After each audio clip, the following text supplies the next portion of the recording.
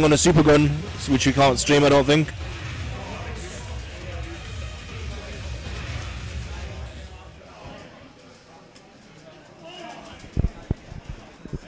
Okay, this is an interesting match. This is going to be a great match. You know, again, Ryan Hart, we all know how good he is. We're going to see nothing but the best from him. And again, real Menace, really solid tournament player. I mean, we introduced this match like 2 sets ago, and now it's finally going to happen. So this is going to be a great match to watch. Do you have any idea how this match happens in casuals? No. I don't think I've seen these guys play against each other in any of the streams, and if there is casual footage... Well, Ryan's off to a really good start with a hop kick. And Lars with Rage. If this was T6 Lars, we would have been worried. But I think Lars in this game isn't a threat until he's in Rage. He doesn't have a low that's going to bob you until he's in Rage. I mean, forward, 4-3. I mean, that's a hell of a low. But in this game with 2 energy bars, it's only scary when he's in Rage. And it's minus on hit. Yeah. And you can sidewalk it to the right. I mean, Tekken 6, that was serious. You know, there's no way to make a comeback around it. And the movement was bad. But, you know, Ryan's got the right characters to deal with Eddie as well. I mean, he can just, like while standing 4, yeah, he knows. Yeah. He's been playing this game for like 100 years. Like, Ezzy played a really good Eddie back in the day, if you're still playing him. So he's got this matchup down. Fat damage at the wall. Oh my, he almost died! Oh man. Now, the key to this match is going to be how well does Menace know the Leo matchup? That's the big question, isn't it? We have one Leo player in this country and a secret Leo player. So who knows? Who knows? Well, so far, Menace is doing quite alright for himself. Eddie, like, tech crouches everything. I mean, you can't spam electrics against that character if you're playing Kaz. So Ryan's already, yep, he's just... Oh, wow, that was a nice up forward 4. Ryan's all about the wave dash into just down 4 in some kind of mid. There we go. Oh, down forward 2. Sends him to the wall, fat damage into Oki. Gets stomped for his troubles. He's still hitting Eddie on his way out. Oh, down 4-3 that.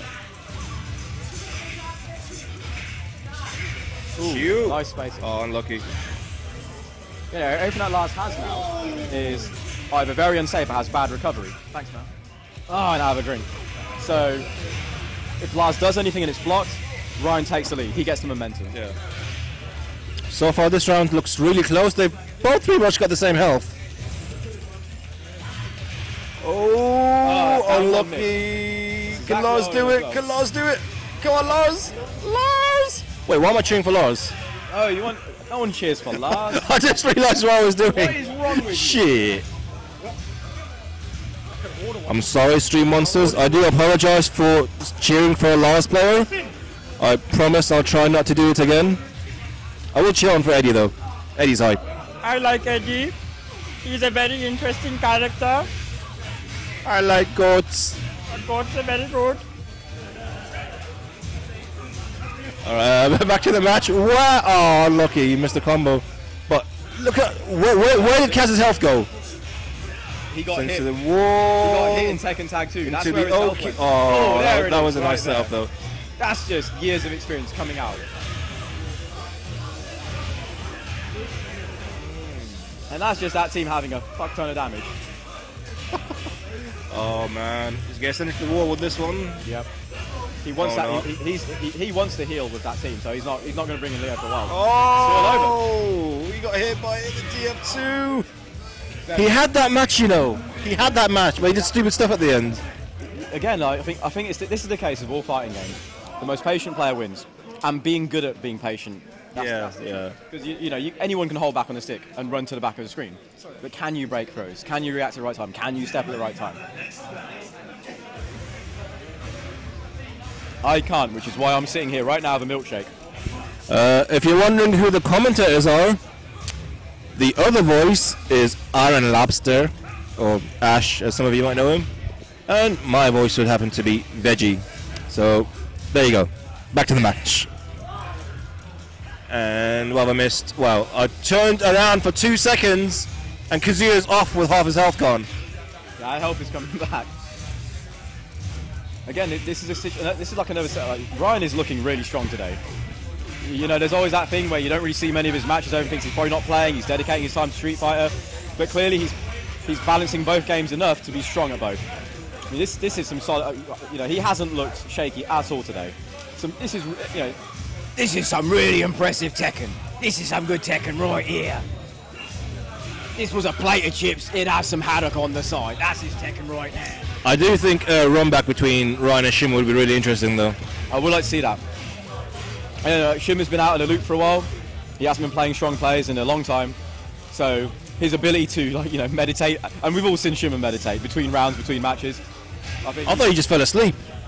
It could have been the case. It could have been like that episode of Hajime no Ippo, when the guy, which one wins unconscious? That's like half the people. Fuck, I can't remember. It was Rocky, the character Rocky. He like wins when he's unconscious. Yeah. He's fighting with, like, you know, purely on instinct.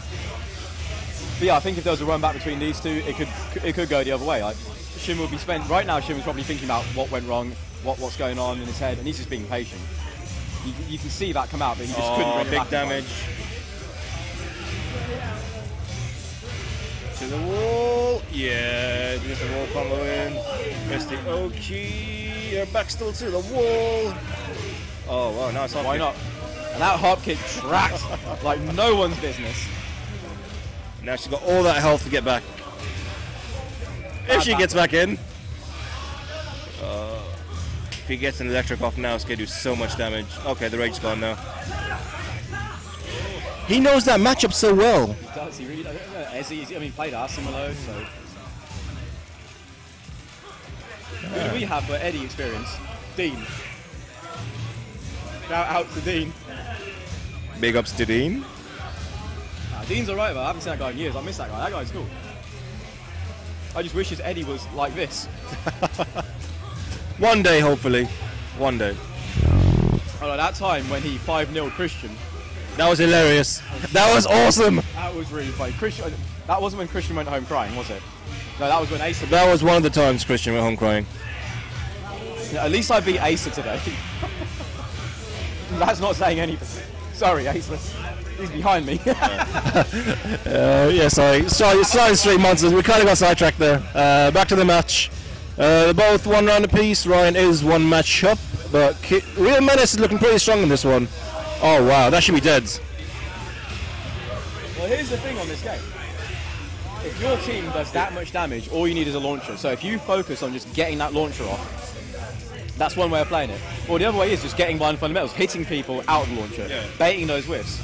And so we're almost seeing two different play styles here.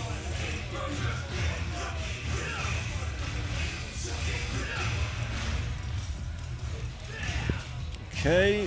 He always seems to have Ryan against the wall. Yeah, you know, look at Lars and Eddie. As a team that have great wall carry, they get great pushback. Oh, unlucky. You should have known that was going to hit the wall. It's also safe to assume that Real Menace has dropped Ling now. Yeah. He did. He started out as a Ling player. Probably Bob as well. His other team is Bob and Devil Jim. And I'm surprised we're not seeing that team today. He's probably saving it. It could be. Oh wow, that was really nice. He played that match so well. Yeah, that was a really strong play from Menace. It was channeling Asim at that point. He was going to do nothing but the fastest mid in his arsenal and down free slide forward, and that is one hell of a load. Shout out to Asim if you're on stream. I've got a feeling you're watching this stream, judging by your Facebook post. And also, why aren't you here? You should have been here. But oh well, maybe next time. Okay, we have the third match here. It is 1-1. Real Menace just had a really strong match against Ryan. Seems to be another strong match. Yeah. Well, that's the other thing. I mean, maybe with Menace's other team, Bob and Ling, Devil Jin. Oh, Devil Jin, yeah. I mean, you're gonna have to work hard getting a launcher off. Yeah. So with this team, he can focus more on mix-ups, chipping away at the bar, getting the other guy to panic, freak out, and then getting the launcher off. Another strong round. Another strong round. Like, this is the inverse of what we normally see from Ryan, where Ryan he kind of has a bad match or a bad early round to download the guy, then he steamrolls. We're seeing this the other way around. Menace is, as he is always, on point. But the stuff we're seeing here from Eddie and Lars, maybe Asim's been like teaching him on the side. The student of Asim. The strongest Tekken player in this country is not actually from this country. And it's not the first time either. I'm sure a lot of you remember Tishimon from back in the day. That's before my time. I also didn't help that was Dark Resurrection when Marduk was a horrible character. Yeah, it was so sick. Solid cage in. I miss DR. I don't miss Marduk in that game. I do. Because if Marduk was at negative frames, he could cage Beast out of frame traps, couldn't he? Yeah. Shit.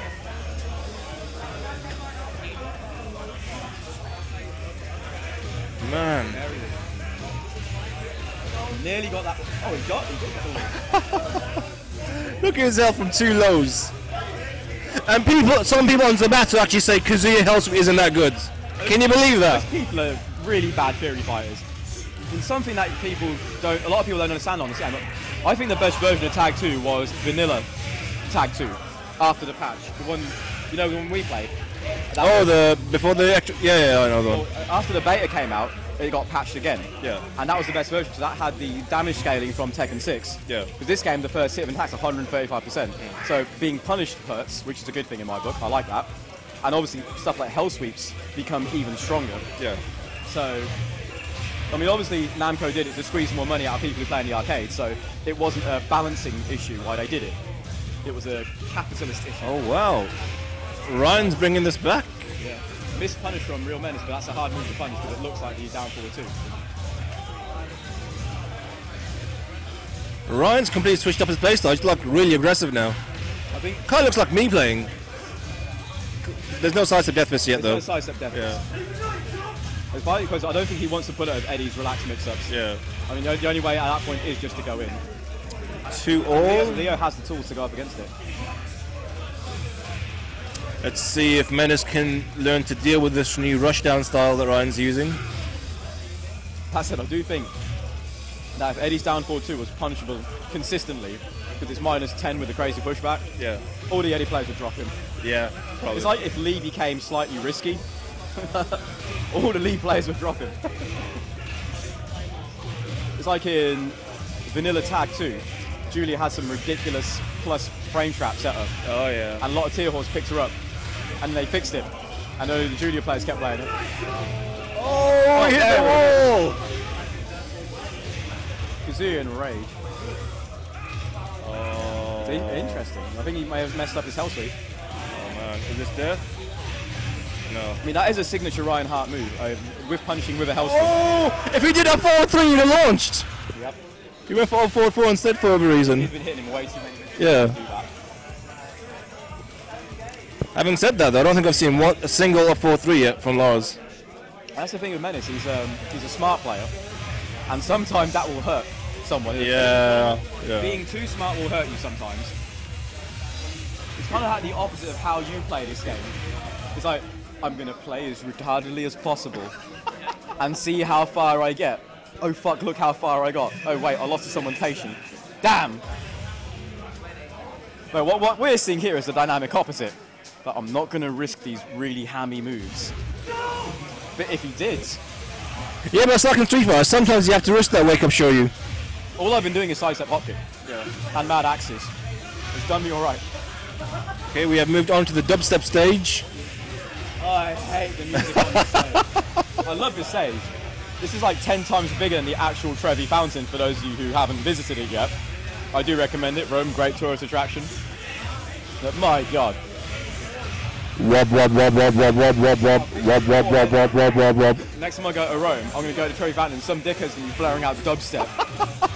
Kick their ghetto blaster into the fountain. Yeah. Last time I went to that fountain, I definitely seen dubstep, but it wouldn't surprise me. There's probably a guy there in the corner.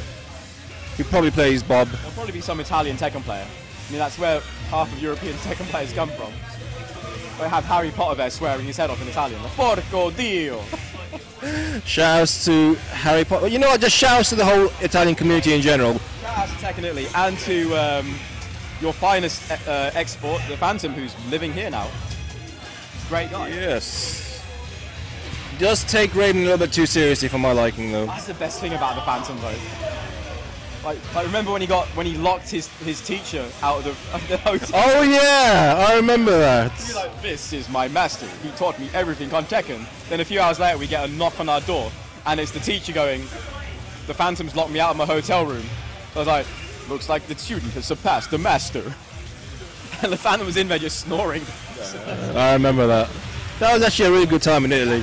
Yeah. Oh wow, he was so lucky that wall was there for the extra damage. Menace, I don't know how he did it, but he's suddenly 2 rounds up. We should probably pay more attention. Well, I'm paying attention, I'm not. I'm not, I'm just... The Phantom, I love that guy, he's too good. Gets it near the wall. Rage Kazuya, what's he gonna do? Sweet bang! He's gonna sweet bang you again. The Phantom's Facebook photo was tongue through roof from Fatal Fury. And that character was too good. That was a really nice combo. It was one of the best combos I've ever seen. No, it wasn't. I know, I know. Look at the damage. Oh my god! Ah! You should have tag crashed! Letting him escape from that. You can escape. Face kicks.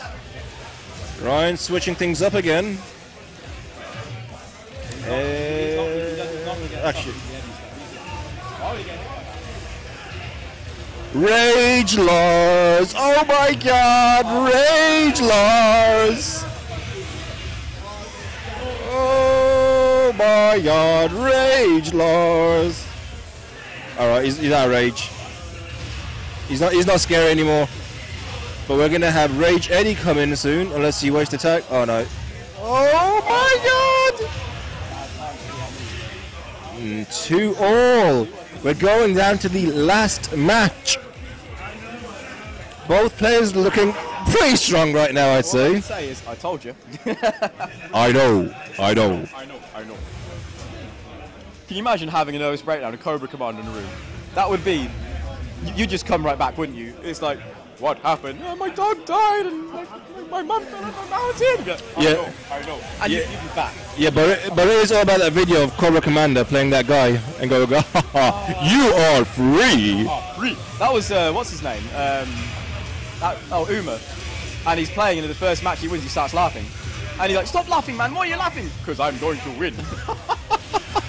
Shout out to Cobra if you're watching. The 50th shout out to Cobra Commander. And then he wins, and he's like, you are free. And he just can't stop laughing at the guy. Yo, Menace is going ham. Menace is going in. Menace doesn't care right now. He's just going in. Oh man. Well, Rage Menace has nothing to lose at this point. That's how. Oh, that was a bad tag in. Ryan waited for that. He waited for that God Fist. Menace's current playstyle has brought it back. So if he changes tack now. Oh, both characters. Why did you? Oh, why would you roll back? He messed up his tag crash. Yeah. He couldn't tag crash though, because Eddie was still in. He had the bar, but he back rolled. So I reckon he was holding back for too long. He back rolled instead of tag crash. That's it. This is what it's final. There it is, 95 to 100. Look at the damage. At least he has into the wall, I guess. Rage Eddie. Oh man. A lot of things seem to whiff Leo. Female body type, I guess. I think Leo counts as a normal. Does she? I could be wrong. It's been a while. I mean, like I used to when Will played Leo, I'd know about it, but it's been a while, so I can't remember. Yeah. Oh, is this dead? If the wall's nearby, it's dead. Yeah, the wall's nearby. There it is. Ryan on match point. Menace is gonna have to do something here, man. It's not over yet. Oh. Or maybe it is. They think it's all over.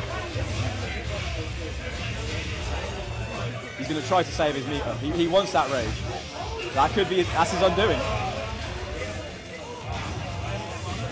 Well, he's taking down to one character now. Menace panicked. He made a mistake that no one would make at this point. They think it's all over. It is now. Okay. Ryan makes it into grand finals. He just knew as soon as there was that little bit of health left, he was going to do nothing but down forward four. Yeah. That's all that was going to happen. Can we get Edie Simmer?